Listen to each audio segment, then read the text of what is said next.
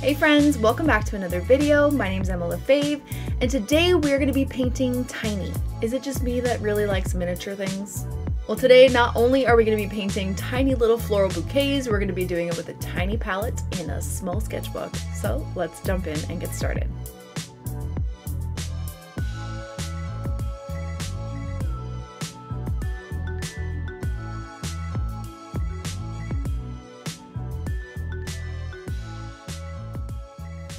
Okay, so today I decided that I wanted to paint something mini. So last month on Patreon, I did a tutorial about painting these tiny mini little landscapes, and it was so much fun because I got to use this tiny little sketchbook, which is a Paul Rubens sketchbook that I got off Amazon. I think it's like 3.5 inches by 5 or 7, I don't know. But they're available on Amazon. And not only did I have a mini sketchbook, I used my mini palette that if you saw my Etsy haul, I got there. So these are the colors that I've put in my palette. I have Winsor blue, dioxazine purple, sap green, perylene green, lemon yellow, Winsor red, opera rose, and magenta. So I just tried to get one of each color, and that's what I chose. But the thing I really love about this little cute palette in this tiny little sketchbook is that you're using it, when you use it on the go, you can just clip it right to your sketchbook. And it's like so easy to use. So I thought today, because I already did some mini landscapes for Patreon, I thought I would do some mini floral bouquets. So not just like mini florals, but mini floral bouquets. So that's what we're going to do today. I'm using these materials. I have my Emma Lefebvre brushes in a size 2 and a size 6. And then I have my jars of water and paper towel, and we're ready to go. Okay, so the great thing about painting small, and I actually recommend it for beginners because it's a little less intimidating. You know what I mean? There's more room to kind of make little mistakes that you can cover up, rather than when you see it on a larger scale, you might see them and be able to point them out a bit better. When you're painting small, you can kind of just like, I don't know, you don't have to do as much detail as you would have to do with a bigger painting. So we're going to be painting a couple really tiny bouquets, just because you guys know I love flowers and that's what I wanted to do. So I'm going to paint maybe one there, one there. I don't know. We're just going to kind of wing it today. This is how it's going. But yeah, okay. So I'm going to start by just activating my paint. So I'm just taking little water droplets, placing them in the colors because I haven't really figured out what colors I'm using, and I'm probably going to be painting mostly with my size 2 just because it's the smallest.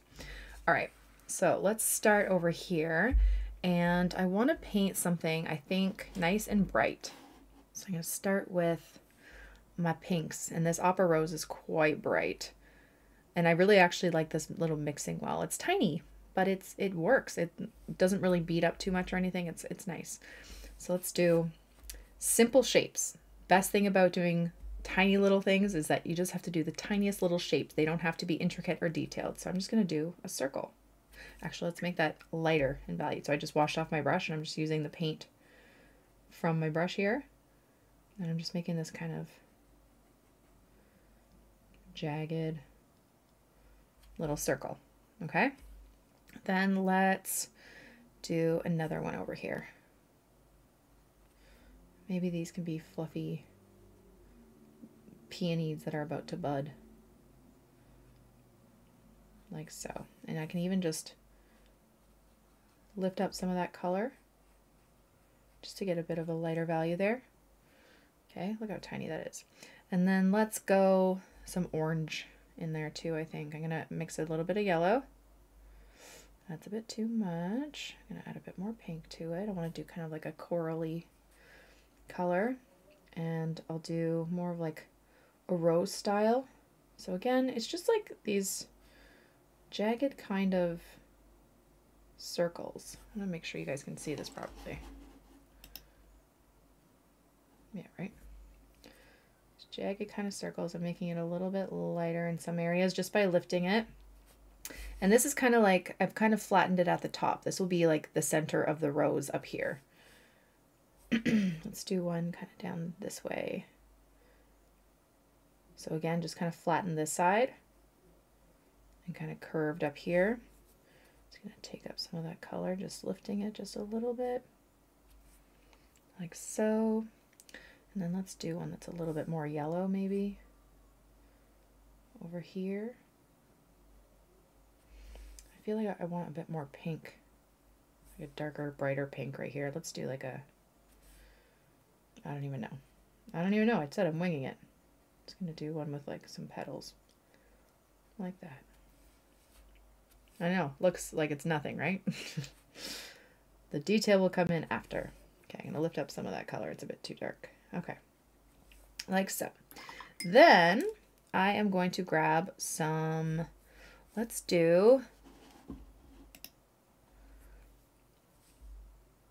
grab a little bit of my magenta. Mix it in there with the opera rose kind of thing, just brighten it up a bit. Maybe we can do some,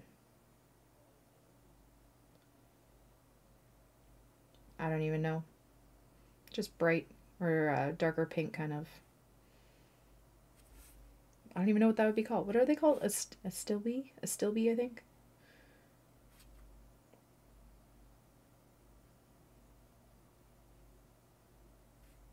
Maybe one more. Like that. We can create a couple more maybe. Just smaller. Just to balance it out a bit.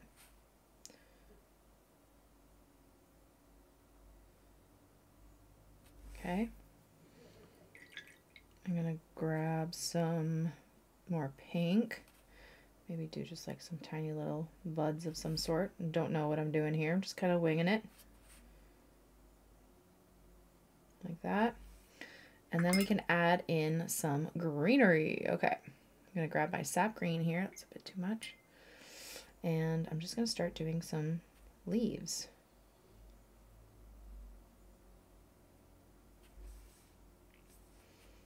Gonna have them kind of flopping down over. You can do some little stems from these little berry type bud things that I did here. And you can just kind of fill in a little bit of green around some of these flowers. Okay. Have some green leaves coming from behind. Oops.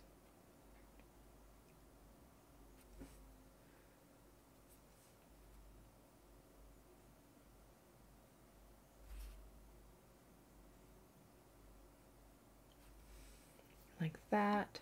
Up here. Green out this way. We're also going to change up the green as well. I'm going to add just a little bit of my perylene green in there. You can add some darkness to some of these leaves as well.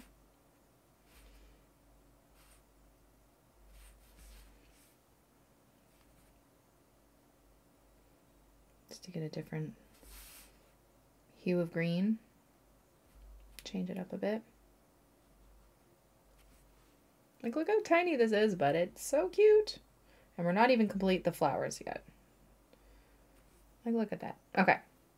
That's good for now. I think I'm going to do the flowers now. So now I'm going to grab my pink, just a darker wash of my pink. Maybe I'll mix it a little bit with that magenta. And then for this, I'm just going to create these like little lines. It's going to be a bit darker in the middle, just kind of like some squiggles towards the middle. And then some kind of squiggly oval shapes, because these are more of like a peony, I think. See that? Look at that. Again, so I'm going to do like some more like squiggles in the middle just to make it a little bit darker. And then they're like oval shapes, kind of going around. Like the petals are curved over this ball. You can make it a little bit darker at the bottom. Again, not too much detail. You just kind of have to give the illusion, right? A little bit more darkness towards the center. Like that. What? Okay. Then I'm going to grab my orangey color.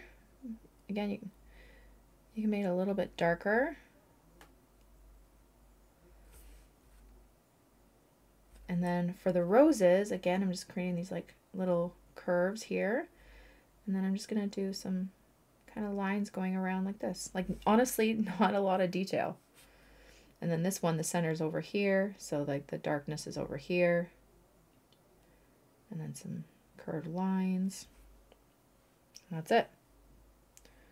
Let's do this one. Maybe this one has, well, maybe we'll do a center to that one after, like a darker center. I'm just going to do some little lines. I can't even tell what that flower is. It's fine. I'm going to grab a little bit of my darker yellow here. Just create some kind of curves on this. And then I think for, yeah, this one, I'm just going to do like some darker dots in the middle. Like that. Oh, look at that. It's so tiny, but it's so cute. Now, I don't know what these ones like. Do I want to create a stem? Like it's like a bridal bouquet, maybe? Or a vase? Let's do a vase for these. Let's make it fun. Okay, I'm going to do blue, I think. Like this.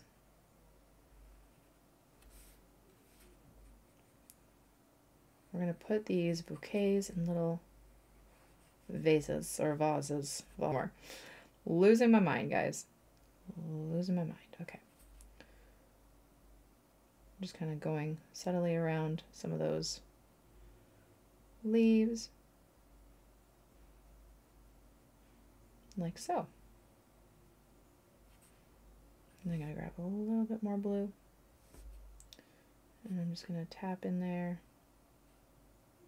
Especially like right under the flowers. Just gradually make it a little bit darker in there. Like that. Maybe a little bottom to it. Ta-da! So cute. Okay. I love that one. Okay, so let's do another one. I love anemones, so you know what? I think I'm gonna do that. Let's do some, I don't even know yet. Pinks and purples and reds and stuff, I think, is what I'm going to go for. Okay, so for anemones, we're making them really small. It's a lot of water, but that's okay. I'm just doing these petal shapes going around. And then I'm going to have a flat one on this side so it looks like it's slightly tilted that way. I'm just going to take up some of this water. Take up some of this water. Okay, and I'm going to grab a bit more color.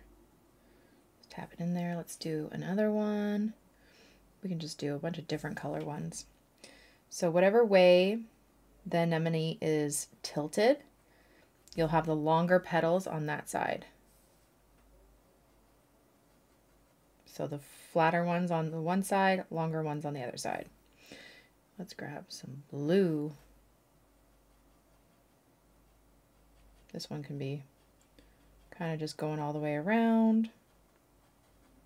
Why not? It's bleeding into that one. That's okay. Again, we don't need too much detail. Actually, I think I want a little bit of red. Oh, I made it a bit more purpley. That's okay. This one's going to be like pointed down. So I'm going to have the longer ones on this side. Like that. I want a bit more red in this one. Maybe up here. Oops, still too bright. The thing with painting small too is you gotta kind of take into account how much paint and water you need on your brush, because you really don't need a lot. So that's something to think about. I know this kind of looks like a little bit of a mess right now, but it will look better. I don't want it too dark.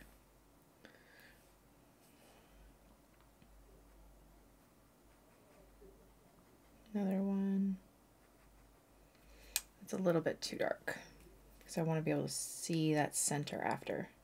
I'm just going to take a little bit of paper towel, lift it up. There we go. Like that. Maybe a little bit of purple. Purple. Just a light wash. You can even just do like half of one here. It doesn't have to be a full one.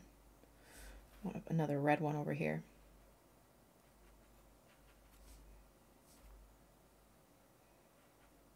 Okay. I'll try to make this one a bit more reddish. All right, now I feel like some of these colors look a little off. It's It's all good. I need one more over here. Let's make another pink one.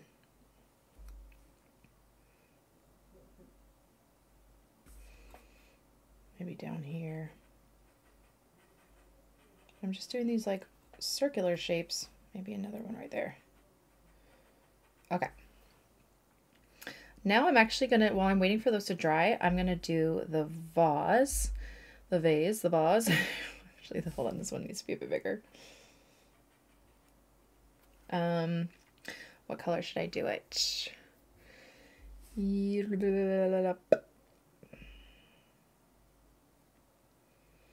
Let's do like a light purpley color. I don't know.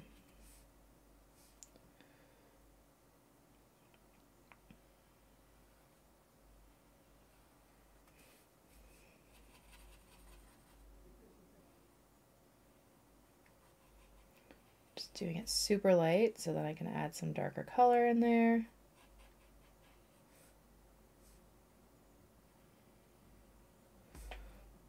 A little bit of blue.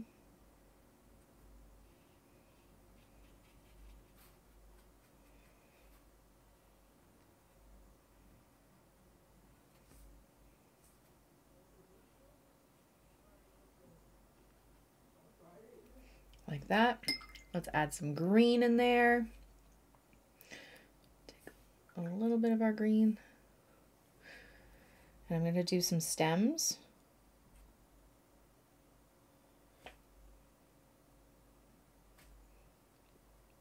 Like that, but I'm also going to fill in with some extra greenery. So the anemone leaves are like these little pointy kind of jagged leaves, but I want some like fuller greenery too. So I'm just going to do a little bit of jagged greenery around some of those leaves, but I'm also going to do some larger leaves. I'm going to have one over here just to kind of fill it in. Again, you don't need that much detail with these.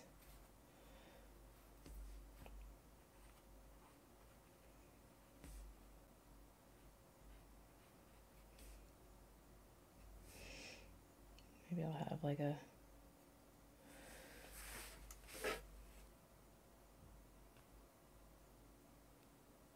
eucalyptus. Those are easy.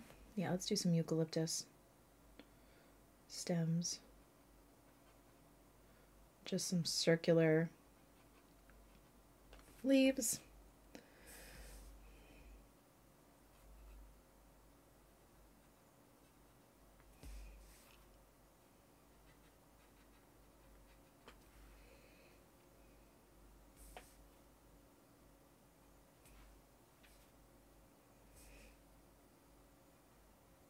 Like so.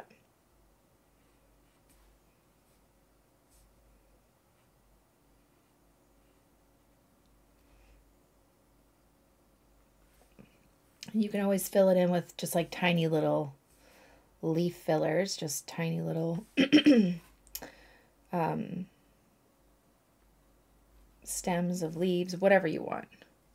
All right, now for the center, I'm going to create this darkish bluish green. So I'm just mixing a bit of blue, a bit of purple, a bit of my dark green to make it a bit more grayish, like blackish. And then I'm going to do for each one, it's going to add a little bit more water to it.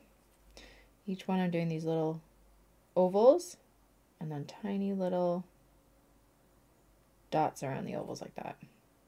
Oval and then dots. Oval, dots.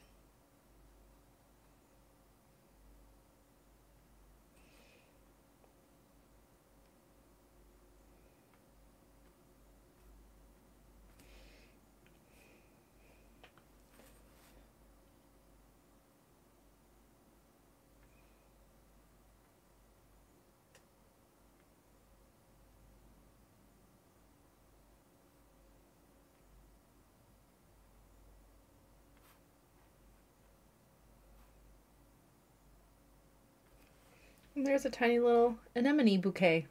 cute. Okay, so I think I'm gonna do one more. Here, I'm gonna do some tulips, I think, because I love tulips and they're very simple to do. So I'm just gonna grab some pinks, and with these, they can be a little bit longer too. And you're just going to make these like a U shape, and then kind of just make it a little bit jagged at the top.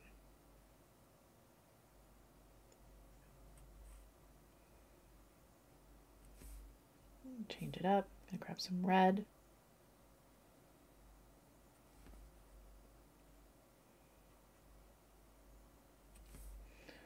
I'm gonna grab some yellowy orange here.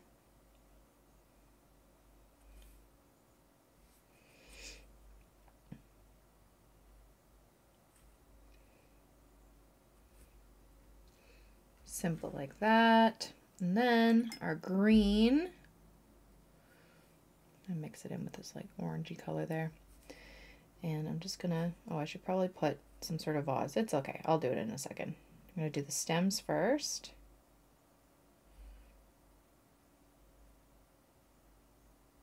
So I can see where they're going. Like that. And then I'm just gonna add a little bit of blue to my green. And I'm gonna do these long curving leaves. This is like the easiest thing to do. You can have one that's kind of flopped over.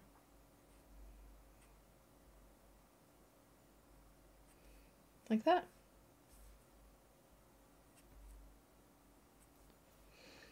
And then let's just do like a little vase thing here. Maybe I'll do this light color here, just make it small.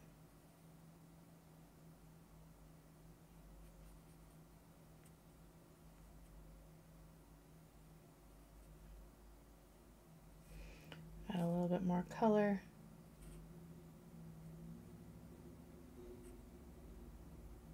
Like that. And that's it. So easy. And then if you wanted to just take it like a step further, once the flowers are dry, you can just kind of like do a line down the middle just to kind of cut up between the couple of what's it called? Tulip petals. That's what I'm trying to say. And that's it. And there we go. There are our extremely tiny, cute little bouquets. Thank you guys so much for watching my video. I really hope you liked it and I hope you learned something. Don't forget to subscribe to this channel and follow me on Instagram and all my other platforms for tons more content. I'll see you guys soon. Bye.